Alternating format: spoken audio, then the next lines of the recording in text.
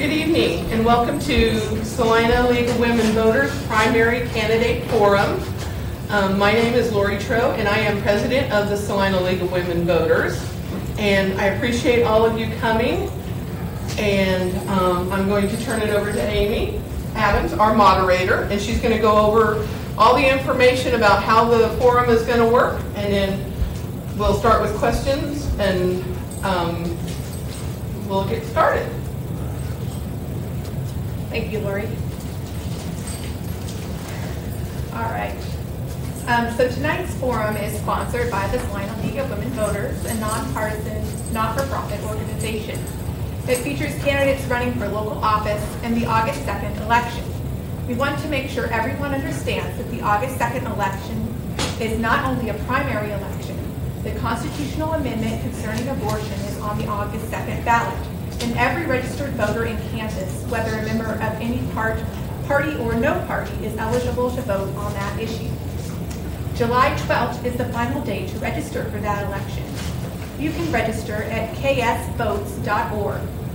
We urge everyone eligible voter to register by July 12th, and every registered voter to vote, either in advance or on August 2nd. We would like to thank the organizations who are helping to record this event for future posting and broadcast.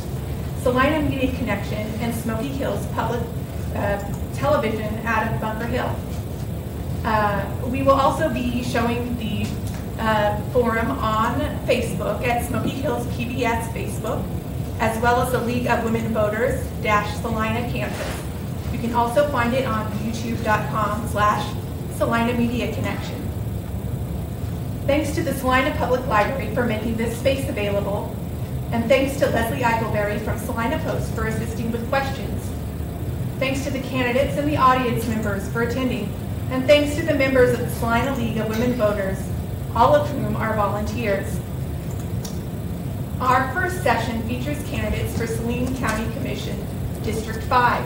District 5 is generally the northwest section of the county, plus various parts of the city of Salina. The district map is linked at the League website, lwvsalina.org, on the elections page. The candidates for District 5 include, in alphabetical order, Randall Hardy, Joe Hay, and Mike White. Mike White is not with us, but we do have Mr. Hay and Mr. Hardy.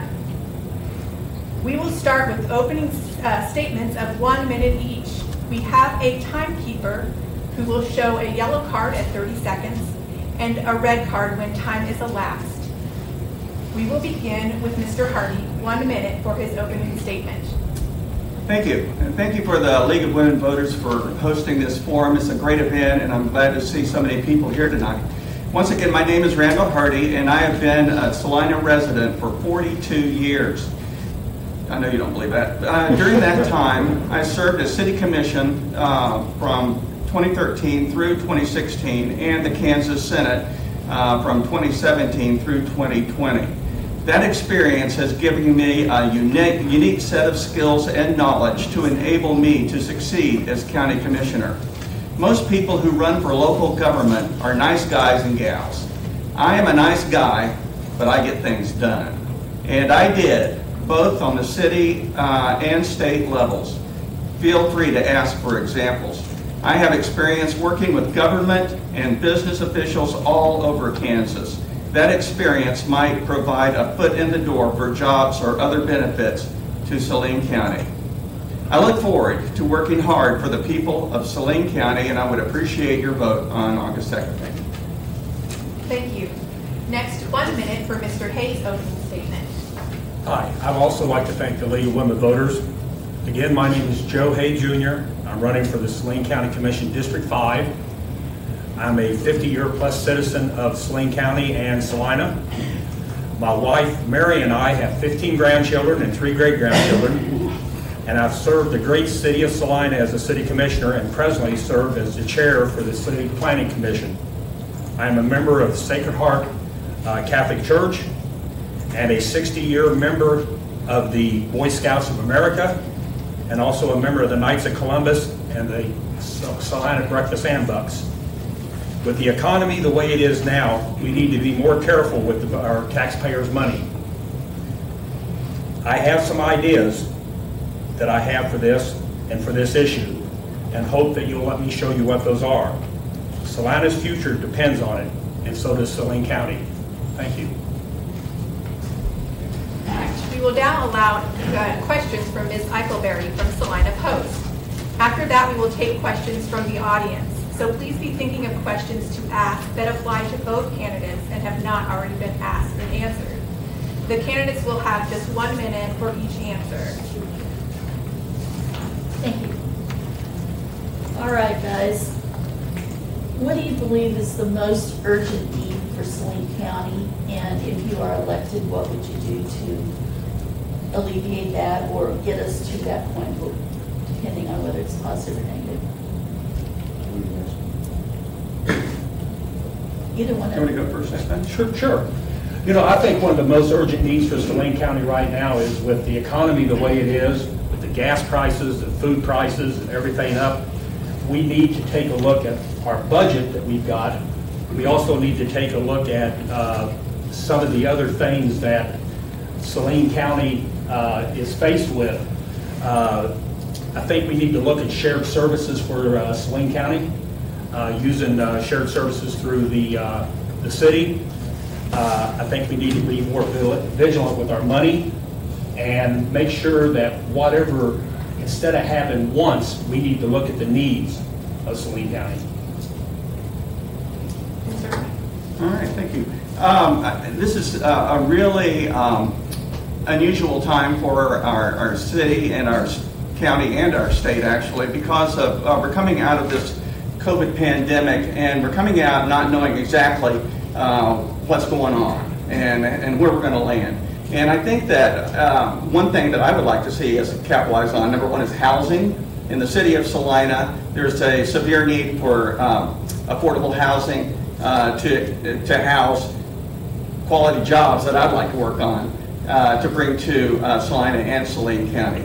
I would like to work with the city officials and county officials as well as a partnership, and that's where coming from the city commission may make a difference to bring good jobs to Saline County. We're already partway there because of the recession and the lack of labor to give us better paying jobs. That's okay, thanks. Well, Mr. Hardy, you kind of answered my next question, Okay. but maybe you can elaborate a little bit more. What do you see the county's role in helping with the housing issue and with the bringing in commerce?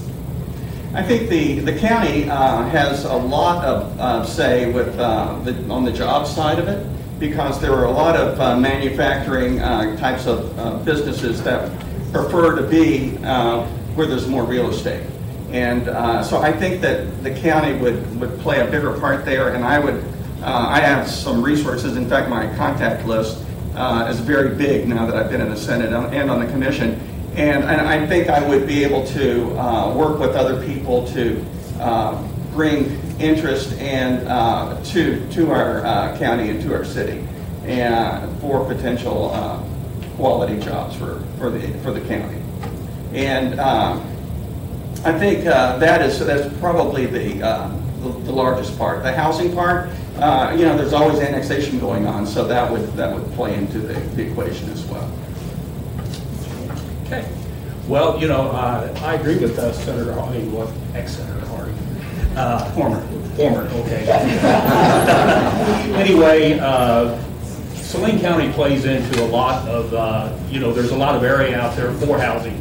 There's a lot of different places. One thing that I do think that the city and the Saline County commissioners, we need to get together. It's always been that button heads, and we never seem to be able to be on the same page a lot of times. To solve a lot of these problems on housing, jobs, and everything, if both entities get together and work together, I think that we can work out a lot of those. For quite a while now, there's been talk about the brain drain in Kansas and young people leaving the state, and that we need to keep them in the state. Do you see it as part of Saline County's role to help keep people in the state and in the county itself? If so, why? I think it is. We do see a lot of our younger people leaving. And, we need to retain and retention those young people to stay in Saline County, go to school, come back in, help build Salina and Saline County. We need to make sure that we've got, number one, the housing for them to be in. We've got to make number two is we got to make sure we got jobs for them. And we got to make sure they're good paying jobs. If we have the housing and the jobs and the places for our kids and our grandkids to come back to, I think we can retain them. I think that one place where we can do a lot better in retaining our youth is with better access to the internet. And when I was in the Senate, I served on the Utilities Committee, and so I was introduced to a lot of different things that are available that we may or may not be taking advantage of right now. There are ways to provide internet, especially in the rural parts of the county, that are pretty cheap and reasonable and fast. And I don't know that they're being promoted. I haven't seen advertisements anywhere about it anyway. But anyway, I think that if we provided a better hookup for the people all over the county, then we would be able to provide options for them so they could work from home, doing all kinds of business. My youngest son has his own business on his computer, so I know it's possible, and it would be good to have. One more. Assuming you win and you go through your term, you decide, I have other things I want to do, play with my grandkids, whatever. Looking back on your term, what do you hope to be remembered for and why? I would, every role I've served in, I only had one thing in mind, and that is to make life better for the people back in the city or in the state. I wanted people to, wanted to keep people, wanted to make life better for people. One thing I did on the city commission, you walk up and down downtown sidewalks, you see outdoor tables and people having a glass of wine with their meal. That was my ordinance that made that happen. And this was before the pandemic, so we didn't know how important that kind of thing might be. But it's now law. And so I think about things and I said, well, how can I make life better for people here? Let's give them options. That's why, I want them to have a choice on August 2nd. So that's what I would like to think. I would like to see that, that people look back and say, he listened. He understood what we were trying to tell him. He understood what we wanted, and he tried to do what was right and what was best. I want my grandkids to look back and say, my grandpa was a city commissioner, my grandpa was a county commissioner. He made a difference in the city of Salina. And during my 2 terms at my term at the city commission, I felt that I made a difference, and I feel that I can make a difference with the county. We've got so many things going on that we can do to make it positive. So that's I want to be able to say, people look back and say, he did make a difference. Thank you, Leslie. We will now take questions from the audience. So please raise your hand if you have a question. I will call on you and repeat the question so that those watching remotely can hear. Speak loud. Are there any questions? Yes. There. Say one. Yes. Talking about affordable housing, I'd like to know what you consider affordable. Like for me, I make $13.50 a month. What is affordable? Ask the candidates to define what they consider affordable housing. All right, well, Mr. Hay. Okay. You know, right now, I don't think there's such thing as affordable housing. I mean, if you look at the prices of lumber, the prices of, you know, everything, affordable housing is just out of sight. You know, if you would have asked me that 2 years ago, you know, I would have said affordable housing, finding, you know, some place where you would be able to live, some places where, you know, you would be able to, you know, be able to own your own car, places that you'd be able to go places and everything. Affordable housing today, unless we get the high prices of lumber and the high prices of, you know, that kind of stuff down, affordable housing is going to be tough. You know, I think some of the prices that we're seeing are a result of the pandemic, and I think that, you know, like the lumber prices, I think they peaked and they're starting to come down now. But what I would like to see is something where I'd call affordable like 90 grand. I don't know if that sounds reasonable to everybody or not. Okay, Yeah, what's that but housing cost? What about rent?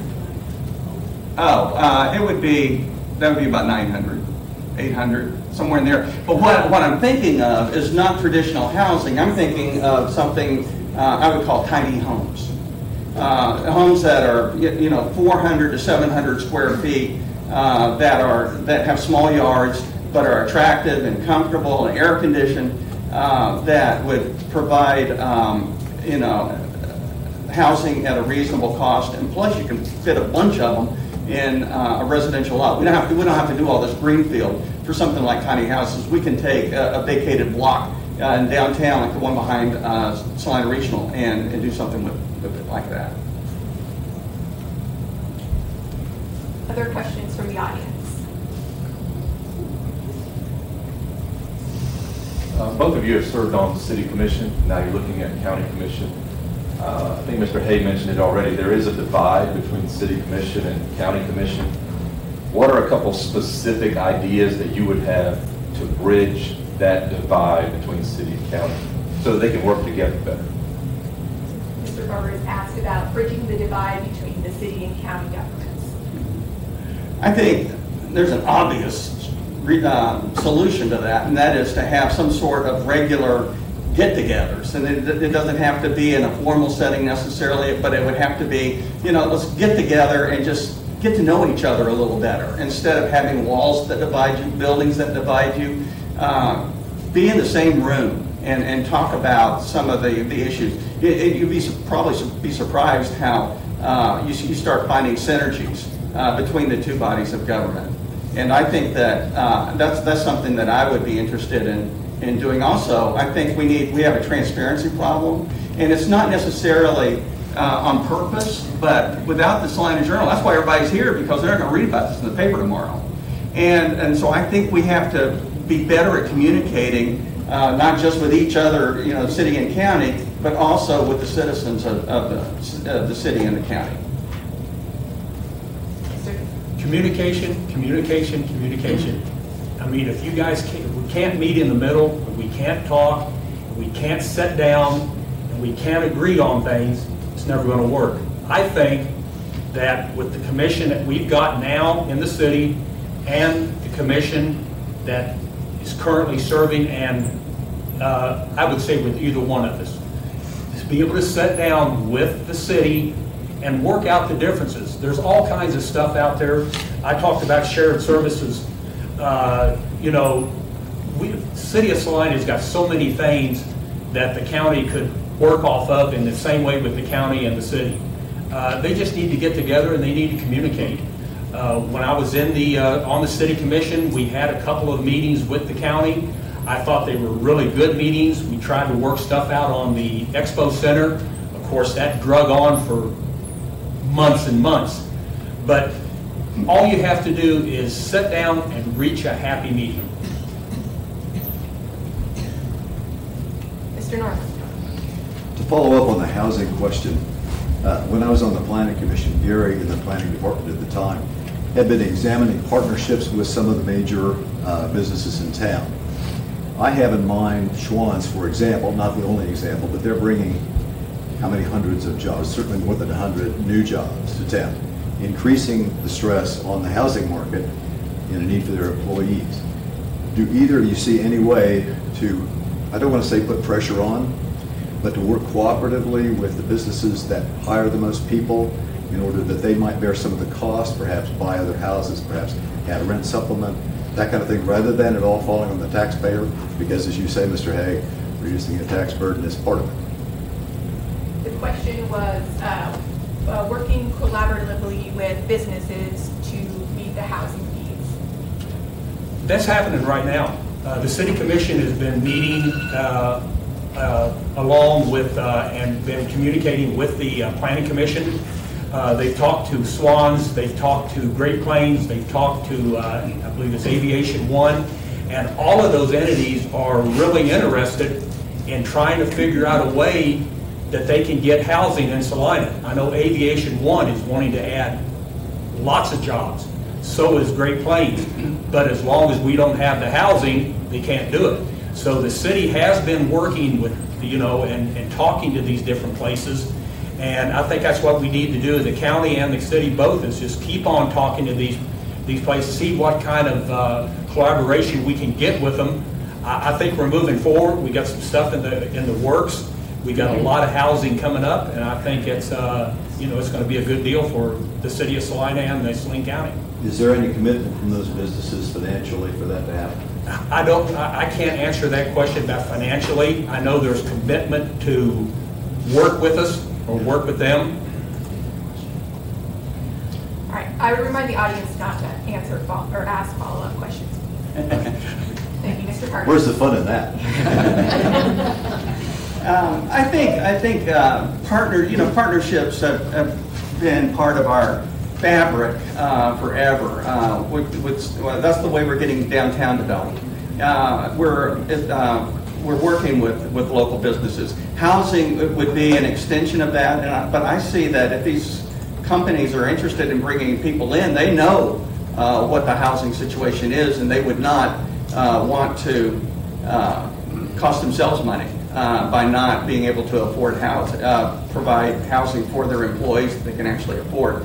So I think that it's an advantage for businesses to come to county government or city government or both, and try to work out some sort of partnership to make the housing, whether it's the tiny homes or whatever, be innovative, be creative, think out of the box, and let's make people happy. Yes.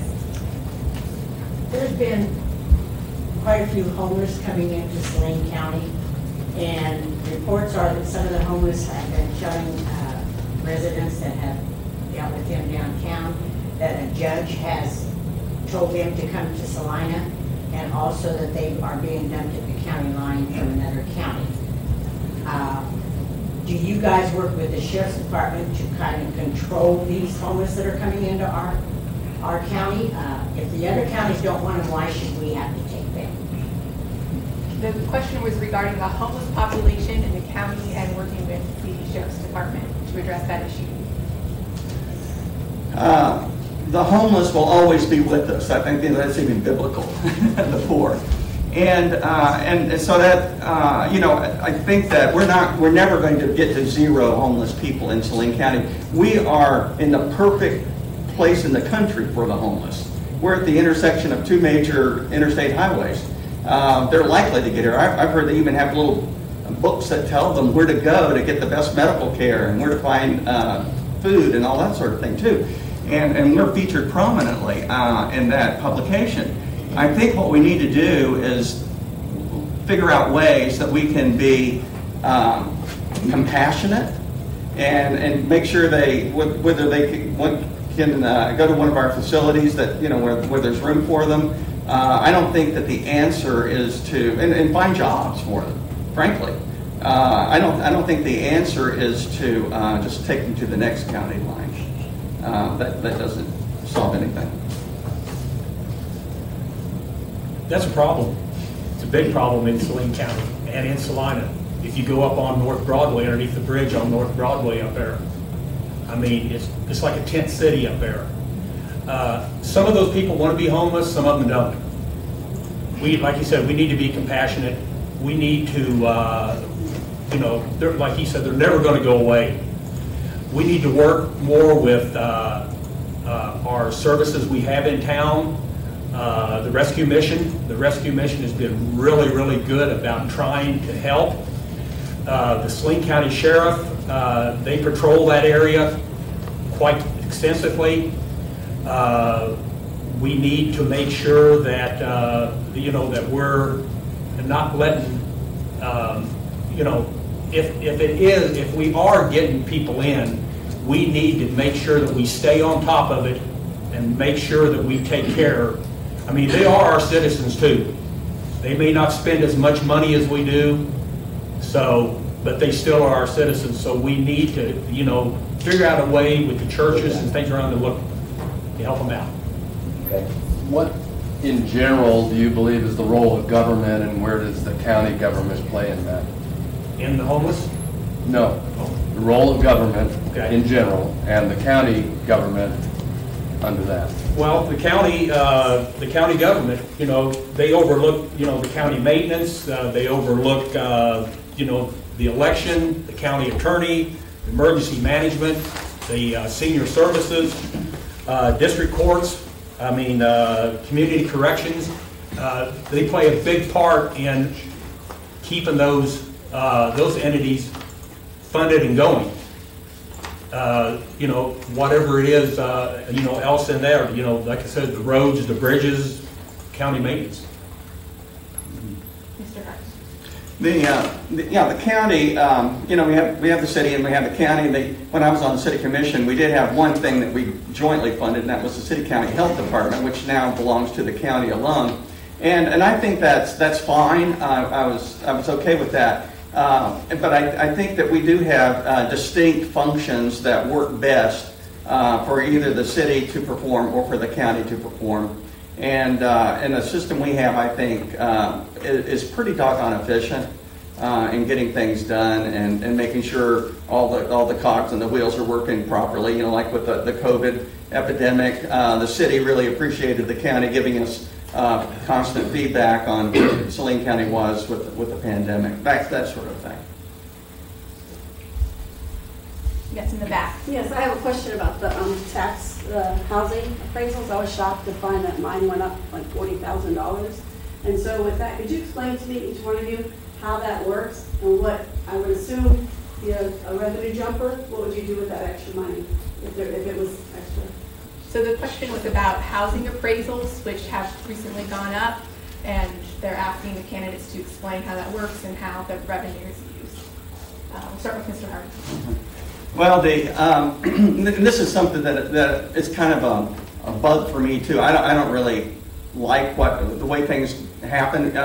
When I was on the city commission, it took me a while to sink in to understand what was happening. But what happens is when your valuation goes up, your taxes are based on what they call a mill levy, and the mill levy then is based on that. And so if the value goes up and then the mill levy goes up, the city or the county then gets a free raise. And I think that that should be reversed.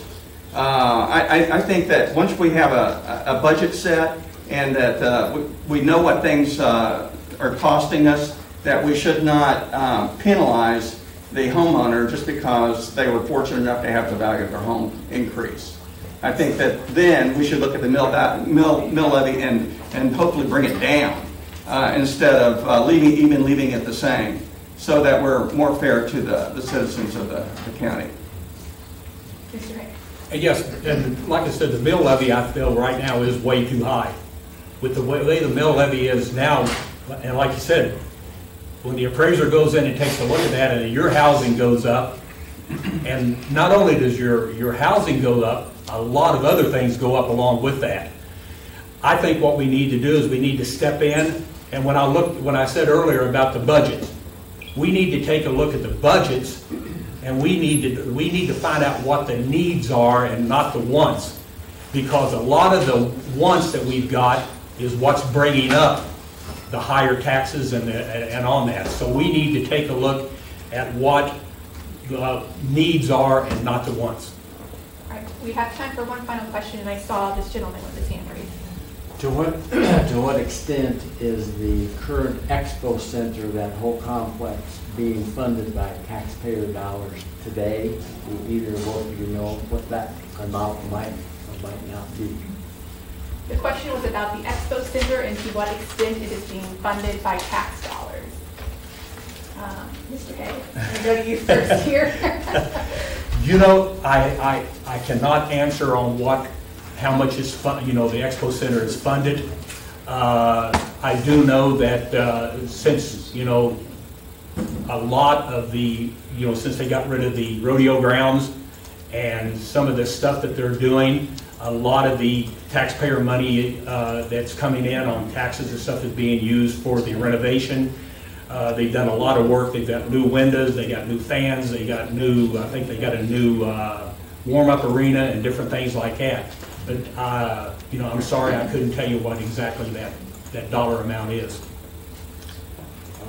It took me all the way till today to find out where the budget is on the county website. This is another part about transparency that I would like to see worked on. So I have not been able to go through the budget line item by line item, but it's not, I would say it's just guessing. It's not a significant amount of the budget, and a lot of it can be planned for. The county knows that they're responsible for that portion of the facilities that fall under their guards. All right, we will now have a 1-minute closing statement from each candidate, beginning with Mr. Hardy. Thank you once again for coming out. One thing we really didn't talk about a lot, I have a few priorities that I was wanting to talk about. I think that we could find lower property tax solutions for Saline County by looking at more efficient ways of doing things. When I was on the city commission, the Salina Field House, we got a bid of $12 million for a contractor to build it. And I said, that sounds like a lot of money. So I found another contractor from southeast Kansas that provided that building for $9.5 million. I think we can do stuff like that. I think I was in the highway business for 30 years. Good roads are big on my agenda. And I want to make sure that the county has the best roads out there, quality jobs, better communication and transparency between county government and citizens, and better and cheaper internet options for all of our citizens. Those would be the things that I would be looking at. Mr. Hay, your closing statement. I want to thank everybody for coming. I want to thank the League of Women Voters for this. There is a couple of priorities I would like to see too. I'd like to see the senior services budget increased. With so many senior citizens in town now, I think that they need to look out for us a little bit. I would like to see the sheriff's department a little bit better staffed and equipped, housing, jobs, and trying to get the taxes down in Saline County. Again, August 2nd's coming up. I would appreciate your vote. Thank you. Thank you. We will now take a short break to switch to the Democratic race for House District 69, the Republican race for House District 107, and the Republican race for State Board of Education District 7. And there's seating up here for those of you.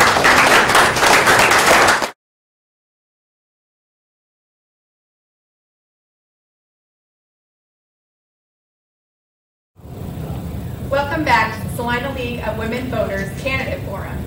We have 4 candidates in the second session, each from three from different offices, and 2 from one office. Okay, I had to do the math really quick in my head. For the candidates who could not attend or did not respond, we offered to allow them to submit a written statement or send a representative. We will introduce them in order of their district numbers. For the new State Board of Education, District 7, we were formerly in District 6, we have incumbent Republican Ben Jones. His opponent, Dennis Hirschberger, is attending an event in Great Bend tonight and has submitted a written statement. I'm an unapologetic conservative who wants to see K-12 education reined in from destructive policies that are putting children at risk from receiving a good education that is robbing them of fundamental skills and the 3 R's. This is being done by using curriculum that is social-emotional based and exposing them to illicit sexuality that is very inappropriate and at times initiated without parental or legal guardian knowledge. Transgender trends are simply destroying the roles of male and female, creating confusion and causing a level of hopelessness not seen in our history. I fear this trend will lead to relationship issues that separate children from reality and destroy the traditional family model with sterility and even suicide escalating in the aftermath. Data collection has robbed class time to teach and is being used to give private information to cultural elites intending to promote socialism ideology, most of what parents and even educators have not been informed of. I'm concerned the end game is to create a cultural dependent on Big Brother tech in government. And at that, I have reached time on the statement. That was from Dennis Hirschberger. Okay. All right, from the Democratic race, from House District 69, we have Sarah Cruz and Molina. And from the Republican race for House District 107, we have incumbent Susan Concannon from Beloit. Her opponent, Gerald Johnson of Glasgow, has 4-H events with his children tonight, so he could not attend. He declined to send a statement or representative. Links to the maps showing the boundaries of these districts are available at lwvsalina.org on the elections page. We will start with opening statements of 1 minute each. As a reminder, we have timekeepers. When you see the yellow card, that means you have 30 seconds remaining, and the red card means your time is ended. All right, we will start at this end of the table with Ms. Molina. Well, I'm Molina, and I'm running for the 69th district. The reason I did it was because me and my friends had started getting into politics more, and I realized no one had gone for it, and we all took kind of like this inner vote between us that someone should step up, that we don't see any young women going up for this. There are some, but we just don't see it being pushed hard enough. It felt like our voices weren't being heard, and I guess I was the one that fell and got pushed into it. So this is a really good learning jump for me and process. So I really hope you guys give me a chance to feel heard and let my friends and other acquaintances, coworkers feel heard. I want to let their priorities be known, and that's what I want to focus on, is from housing, minimum wage, education, food. There's a lot of things I feel like that needs to be called out on, and it's hard to like try to describe it in 1 minute. But there's a lot that I want to talk about. All right, Ms. Cruz. Thank you. I'm Sarah Cruz, and I want to start by thanking the League of Women Voters for holding this forum. A little bit about me. I've been politically active my whole life in that I have exercised my right to vote in every local and national election. I'm a relative newcomer to Salina, having moved here just 10 years ago. I have a background in aging and end of life, and since arriving, I have taught classes and workshops in death and dying and after-death care here at the library through the class program, at Kansas Wesleyan, at Bethany College, at K-State, and also at KU, along with teaching hospices in the region. I've also founded a nonprofit natural cemetery just north of here. One of the things I took to heart is that anyone in this country can run for public office and hardly anyone does. Given the political climate these days, I felt it was my time to rise to the occasion and get involved, and I would like to be represent the people of the 69th district. Ms. Concannon. Well, thank you, and thank you to the League of Women Voters. So I'm Susan Concannon. I'm new to Salina politics, but I'm not new to Salina, and I'm not new to politics.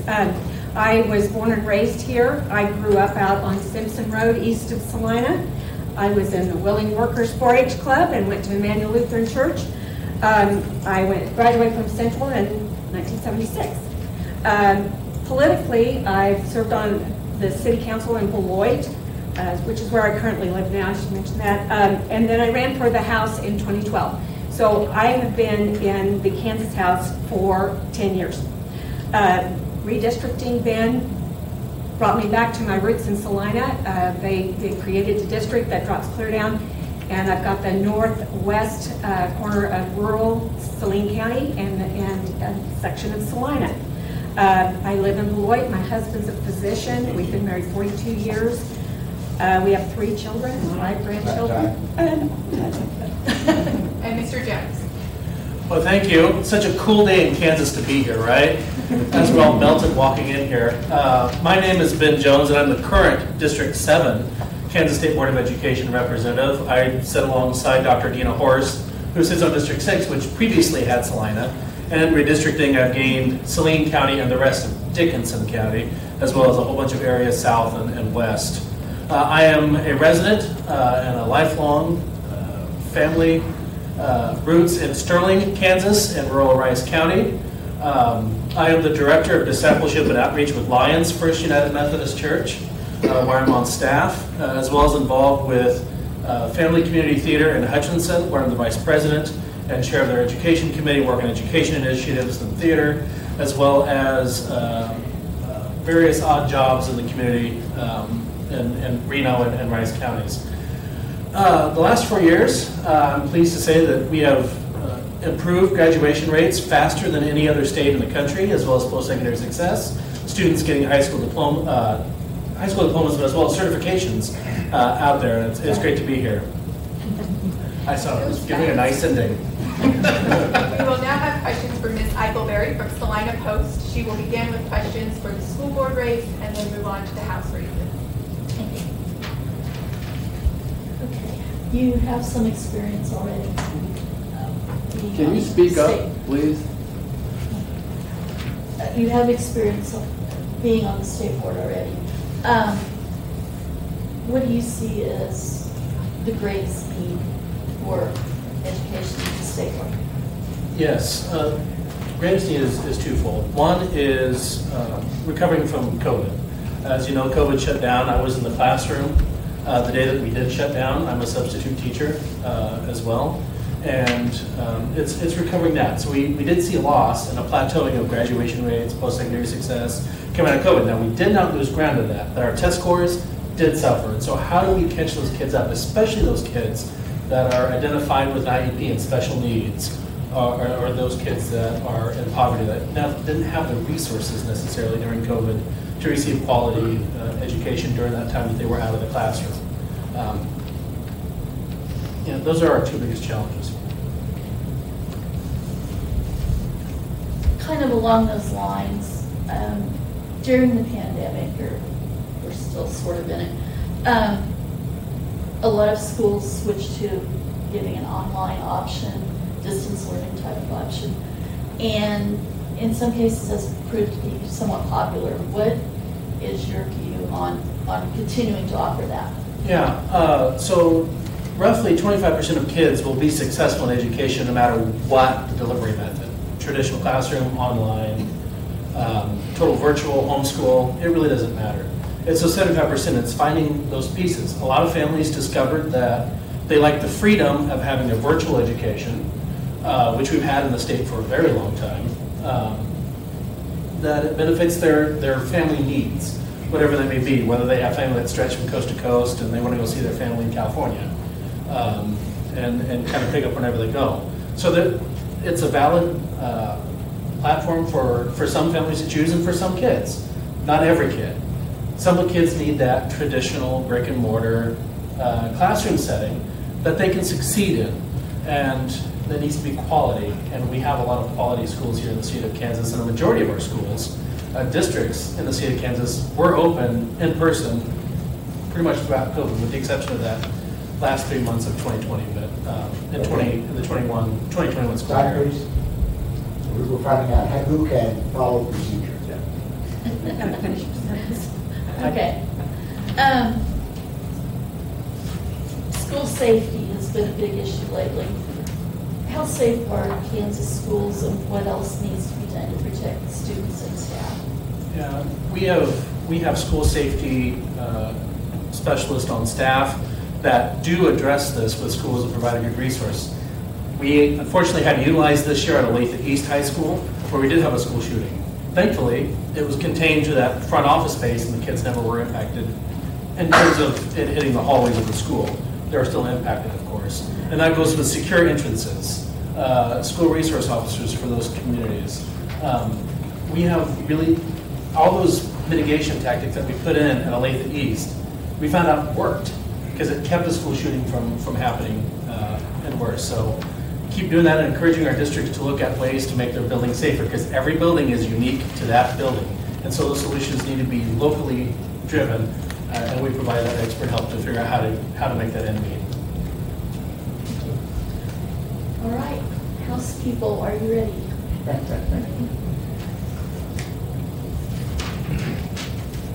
What do you see as the state's, as a whole, most urgent need going into, say, the next couple of years?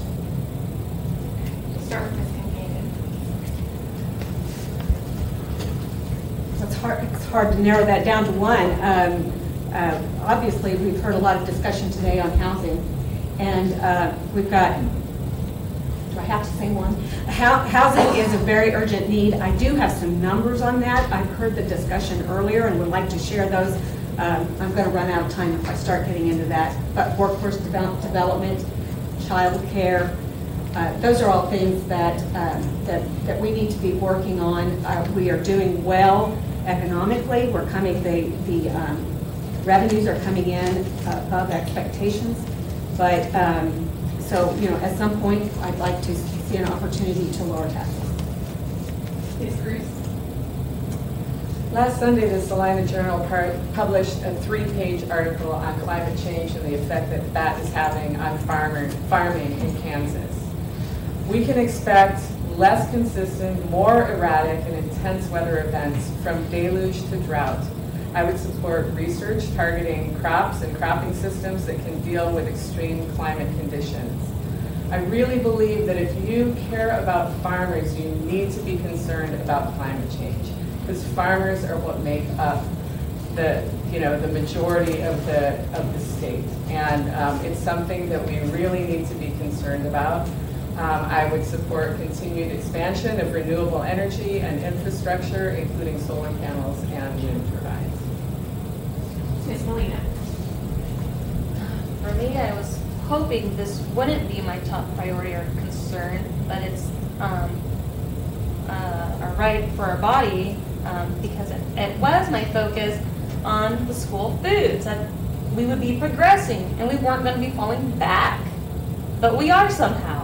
And that ruined a lot of me and my friends' ideas of wanting to do different things and trying to show people that, hey, we're going forward, hey, let's focus on these other things. But it seems like we're falling back in time, and that's hurting a lot of us. And then it's bringing up a lot of points that my friends didn't think was going to happen.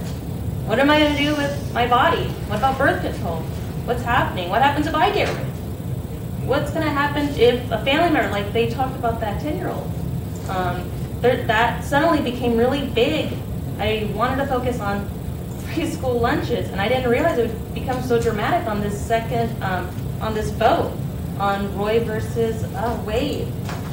So that's my biggest concern, making sure everyone's aware and that misinformation isn't being spread. What,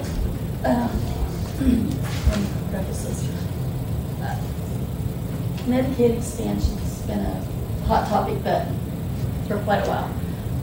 What are your thoughts about doing that in the state of Kansas, and why? We'll start with Ms.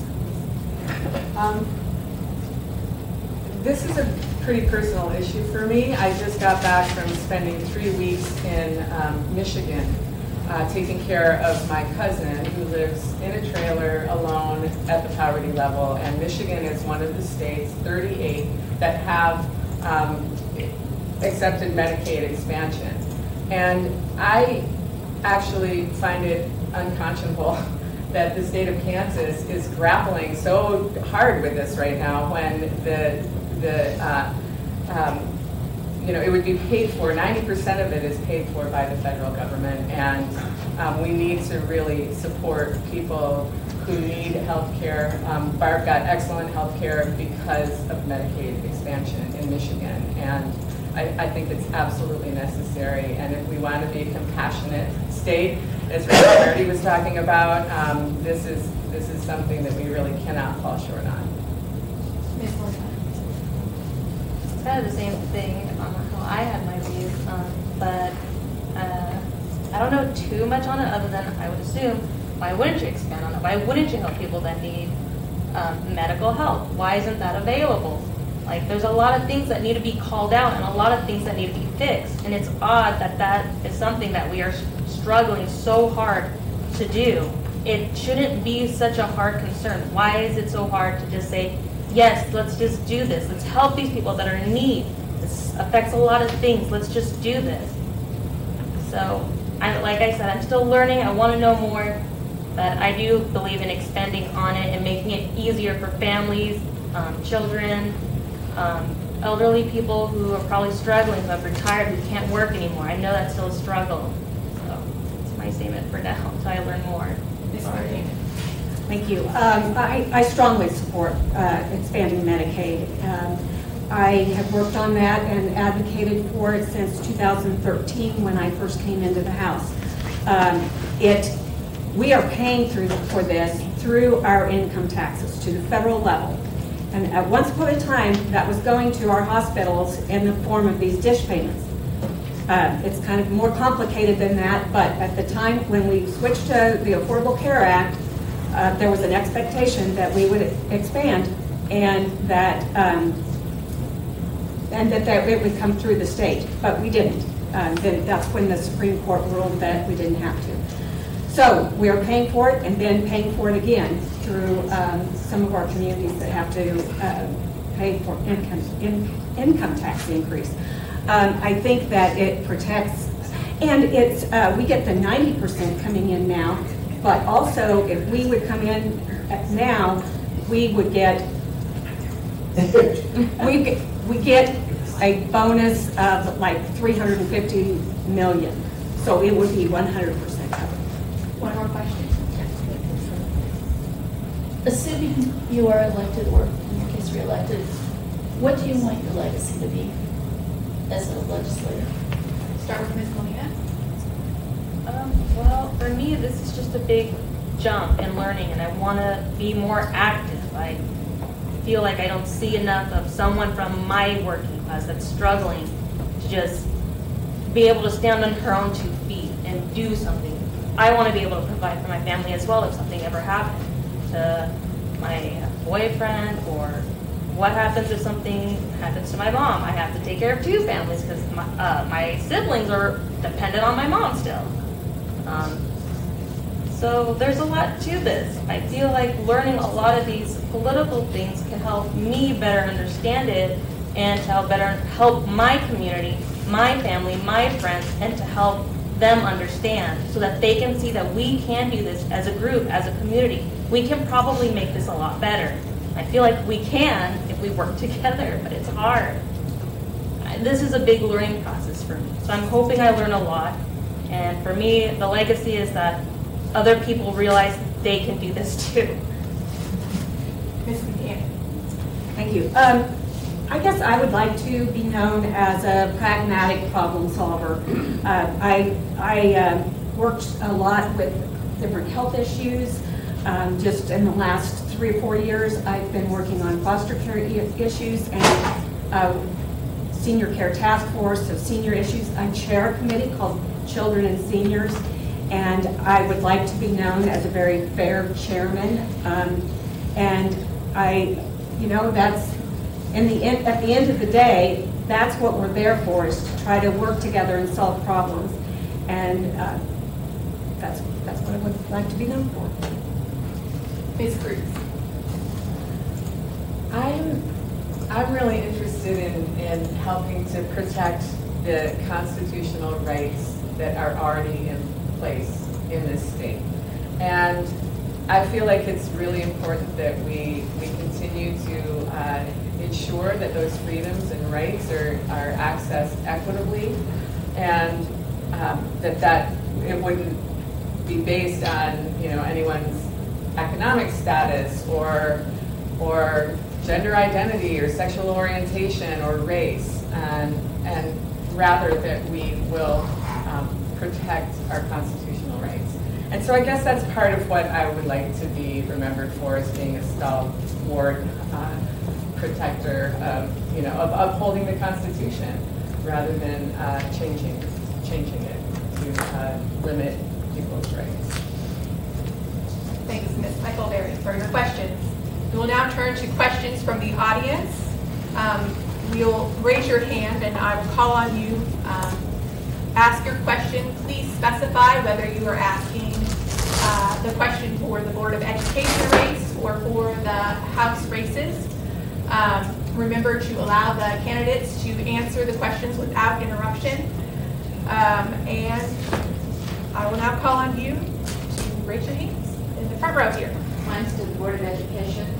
What is your definition of CRT, and is it being taught in K through 12? So critical race theory, by definition, is a law school level theory that teaches, well, I'm not a law student, nor did I go to law school, so there's a law school level course. I have a friend that teaches an hour of it in a 3-hour long course at K-State that touches briefly on it and moves on to other things. It is currently not expected to be taught in our state standards. I've never voted to put it in there. I won't vote in there because it's not appropriate for our kids to do. It's a long school level course. Other questions? And this is for the state representatives. Recently, Salina, as part of our reporting to the state, became the first city to declare a target of zero waste by 2050. And it's a very vague definition of zero, but I'd like to think under home rule we could carry that out. But the state has preempted or attempted to preempt home rule when they tried to ban plastic bags from being banned at municipalities. So my question for you is, what is your position on preemption, and when is it appropriate to do so? The question was related to the city's desire to reach zero waste, and it's about home rule versus the state's ability to come in and preempt home rule. That I gave an example of where we're using it. So the example he was using was about zero waste, but it is about home rule question and the state's ability to preempt that. We will start with Ms. Concannon. Okay, thank you. So I believe in local control. I have the background of being on the city council in Beloit.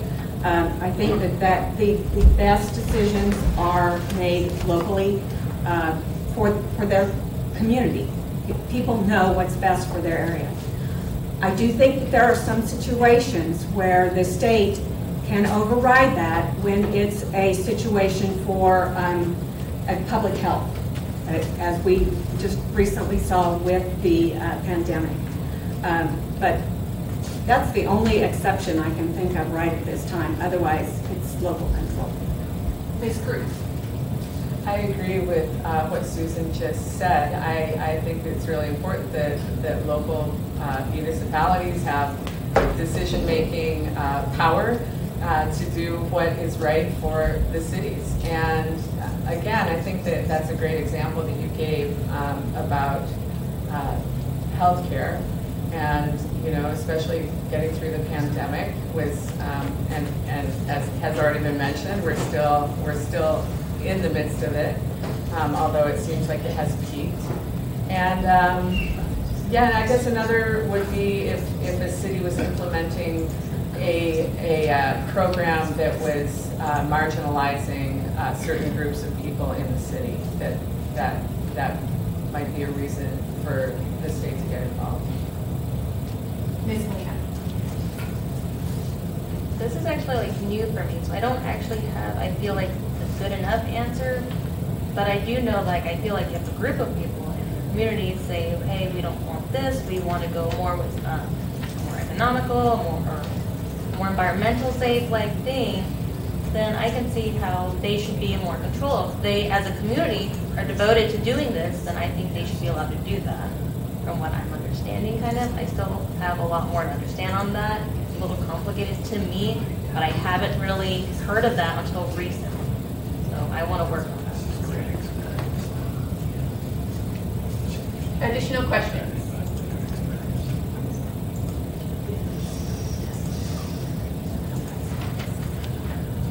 Could I ask the state board a question? Certainly. What I guess our former board member, Dina Horace, fought rather strenuously to keep arts as a full credit rather than a half credit. Mm-hmm. What is your position on that? My background is music. I made a very long speech last month about the importance of the arts and how it ties to academic success. I will not be supporting reducing the arts credit to a half credit.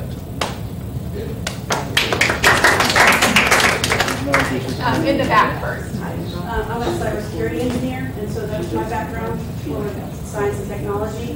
With that being said, how have you thought about, progressing into more science in the STEM realm in the schools, K through 12, all?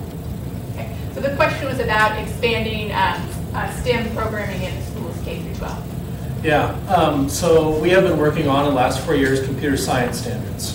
We didn't have them for a long time, or they weren't updated. We had them, but we worked very hard with Code.org and a lot of Kansas organizations and companies to institute them. And that I've never worked on standards so long than computer science, because we wrestled with that for about 6 months, which is a lot. As well as we reinstituted the computer science licensure for teaching, which hadn't been used since the 90s.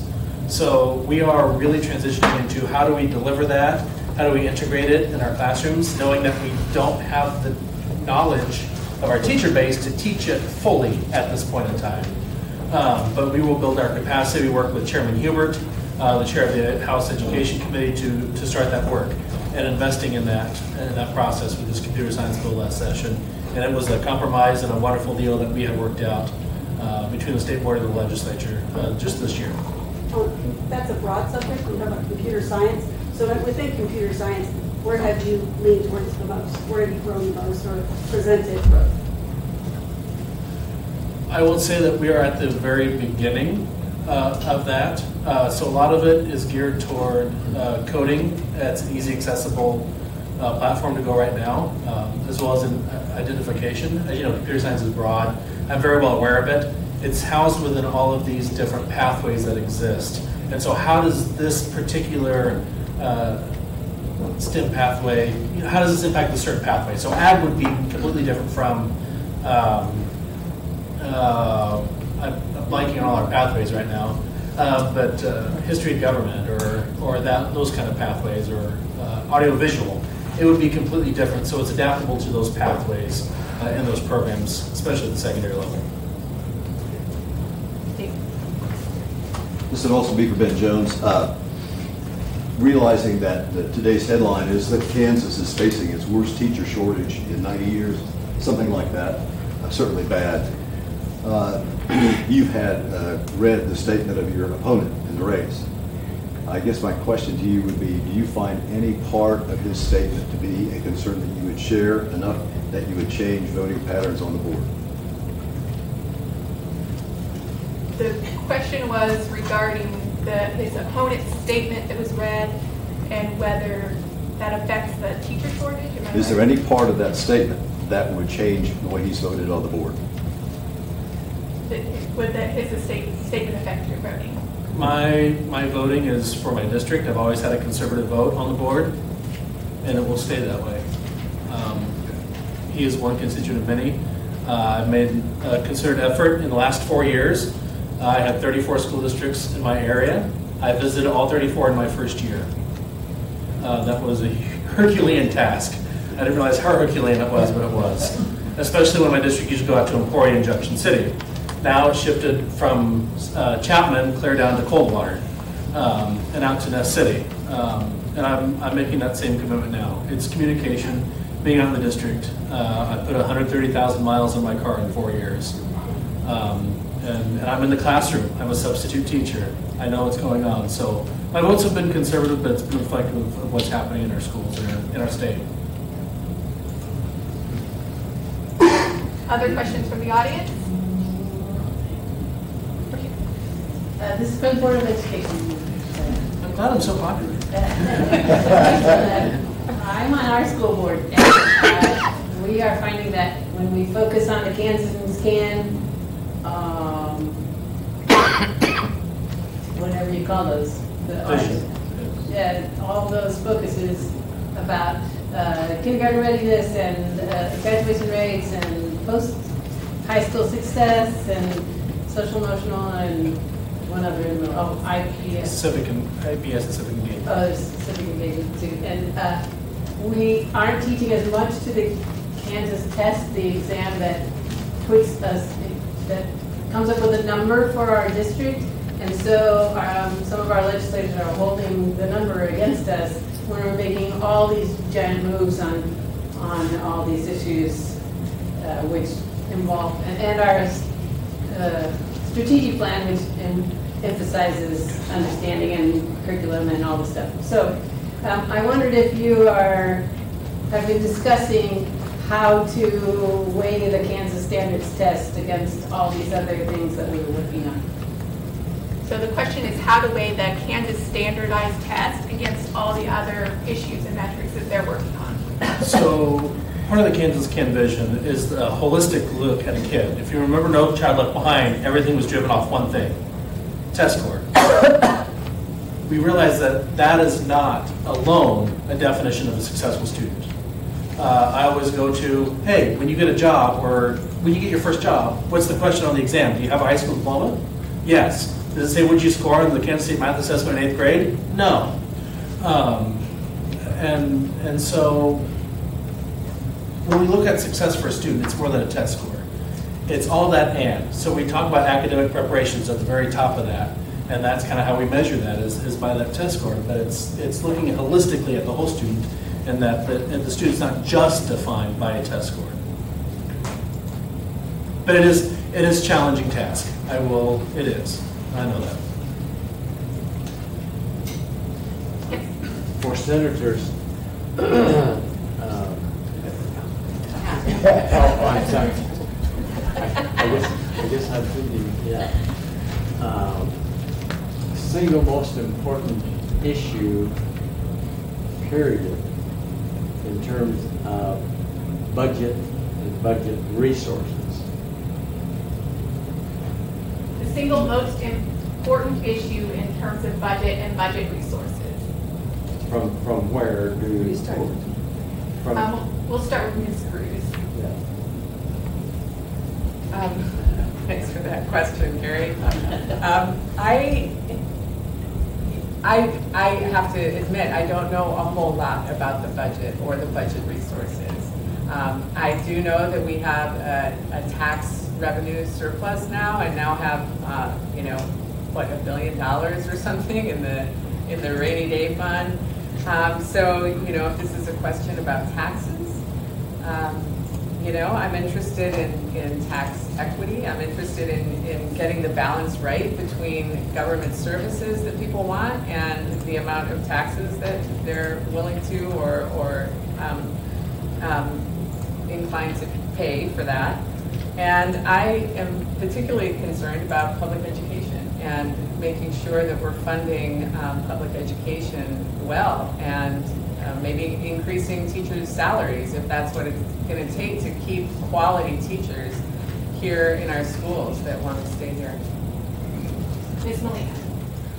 I also don't know much about budgeting or much on the taxes, but I always thought a way to help boost money into the state would be to legalize marijuana, which I always assumed would help provide more jobs, more income. Then there's a tax on it that would go back into the state and for school and funding the teachers, funding food. I just assumed if you open up more opportunities, then a lot more opportunities should obviously open up as well. So that's as far as I know, and like what I thought that was increasing budget was meaning let's legalize something like marijuana. Let's start with that and see how that goes, because I think other states have done it and they've done amazing things with those profits. Ms. Concannon. So I have the advantage of also 10 years of experience plus I've served on the Appropriations Committee for 6 years. And when I came into the legislature, it was right after the roundback tax cuts that bill was just passed before I came in. So I lived through all of those cuts and how miserable that was. Priority for me, and has been for the last couple of years, is paying off that debt. We closed the bank at KDOT. We are paying off bonds, all the ones that we can, and all the ones that make sense because of interest reasons. The other thing is capers. We were skipping capers payments during that time, and we've stabilized. This year we were able to put $1 billion into capers, and we went from 49% funding up to 89%. And then we started the rainy day fund or stabilization fund just last year. So, yeah. We do have time for one more question. There in the back.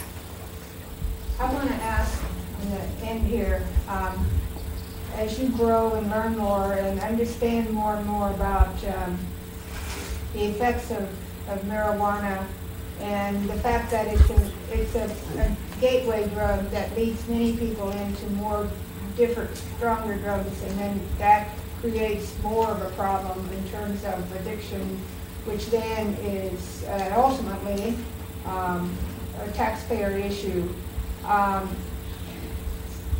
just astounded at when people want to use any kind of chemical like that to increase our funding, when from another standpoint, the psychological, emotional standpoint of possibility of people really getting. Can we rephrase the question so that it applies to all the House candidates, please?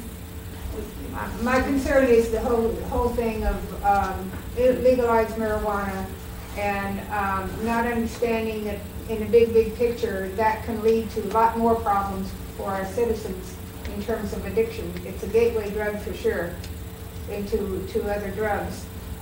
So I guess I'm not sure even what my question is, except why would you want to use something like that to make more money when in the big picture it harms people. It very well could harm people. So the question is in regards to potential fallout from legalizing marijuana. And we'll start with Ms. Molina. For me, to say that it's this big picture, I think it's been blown out of this proportion, because I do remember it being drilled into me since elementary school here at Oakdale that it's a big gateway, but it really wasn't to me. And I felt like this big picture that a lot of people have this image of legalizing it.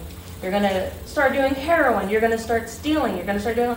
That didn't happen until it became, to me, people tried it and, well, because it's illegal, people are getting punished for it.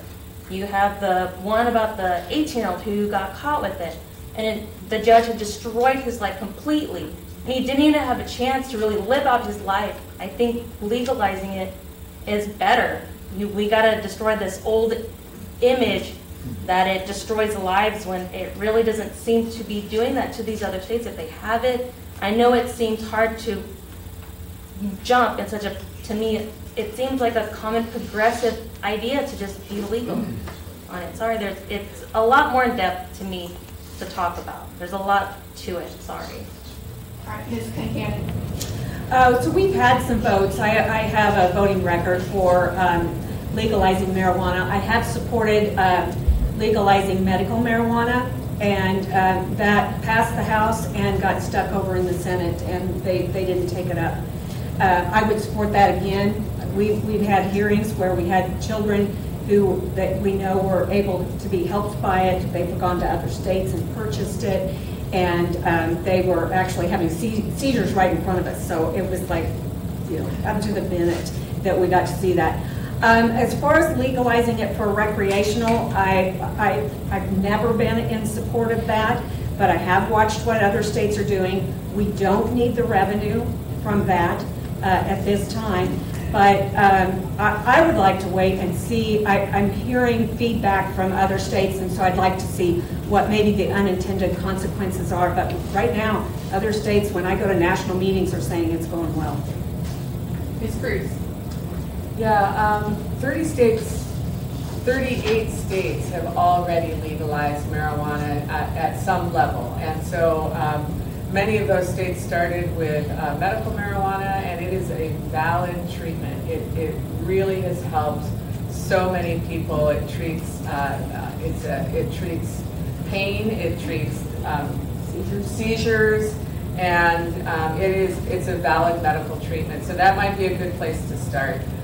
Fortunately, we do have the ability to learn from the other states who have already implemented it and implemented recreational marijuana as well. And I guess I'm not convinced that it is a gateway drug in the classic sense. I haven't seen that information. Colorado just last year made $423 million in marijuana tax revenue, and a lot of this is being channeled into the states. Oh, sorry. But of course there are challenges to deal with. I mean, there are problems with it, and we can learn from other states. Thank you to everyone for your questions tonight.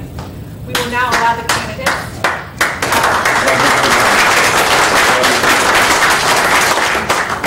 We will now allow the candidates to make a 1-minute closing statement, and we will begin with Mr. Jones.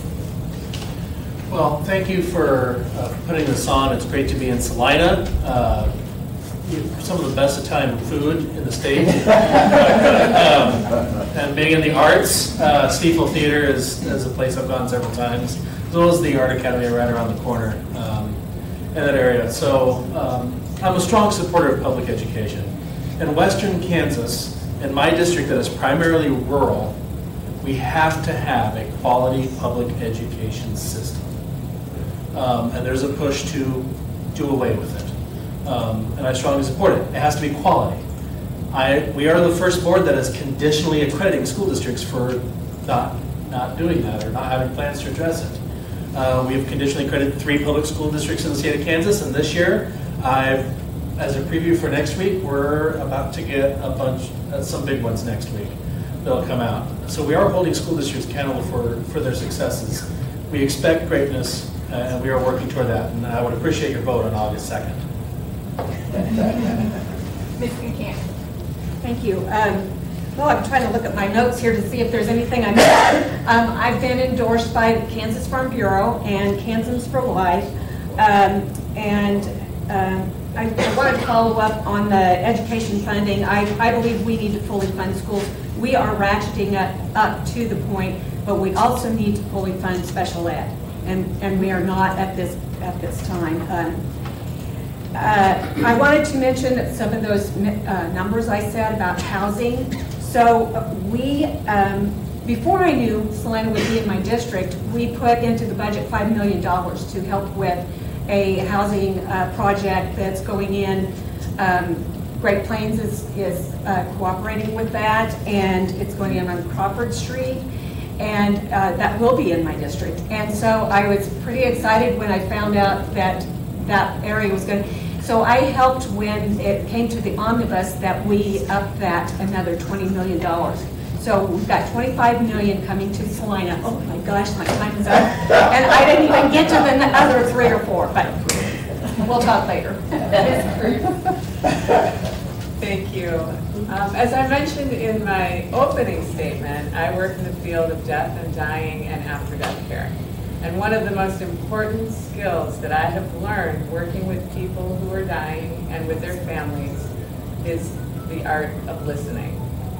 So people from all walks of life die. And I've worked with all of them. Republicans, Democrats, Christians, atheists, everyone. And none of that matters at end of life. I've learned how to listen to what makes people's lives meaningful, about what concerns them most, and what really matters. And I think that I will bring that unique and compassionate skill of listening to the job if I am given the privilege of representing the 69th district. And Ms. Molina. I also want to thank you guys for letting me feel like I'm finally getting heard. My friends are getting heard because I'm speaking for them. I'm not saying I'm like talking for them, but it does feel like I finally get a chance to say what we want. And we want more control, we want control of our body when it's about the abortion rights and having control, you know, of what we discuss with our doctors should be between us, and that is our right. Same thing, I feel like the legalizing marijuana would help in a lot of ways instead of, I feel like keeping it illegal destroys the community itself. You're punishing people who might need it. It could go into financing a lot of things. It can help farms, creating more jobs out there for them for that. There's a lot of things I just can't think of. Sorry. I know, it's one fly. That's what I get for wearing perfume, because I like fruity stuff. I lost my place, but there's a lot to it, and I want to talk about, I remember I didn't really get a chance, but I also want to talk about homeless again. Oh, yeah. All right, thank you again to everyone who was a part of our primary candidates forum. You can watch the recording again on Smoky Hills PDS Facebook page, the League of Women Voters Salina, Kansas Facebook page, youtube.com/Salina Media Connection, and the website lwvsalina.org. We remind you again that not only are these candidates on the ballot on August 2nd, but the constitutional amendment concerning abortion is also on the August 2nd ballot. Every registered voter in Kansas, whether a member of any party or no party, is eligible to vote on that issue. July 12th is the final day to register for that election. You can register to vote at ksvotes.org. We urge every eligible voter to register by July 12th and every registered voter to vote either in advance or on August 2nd. Thank you, everyone, and good night.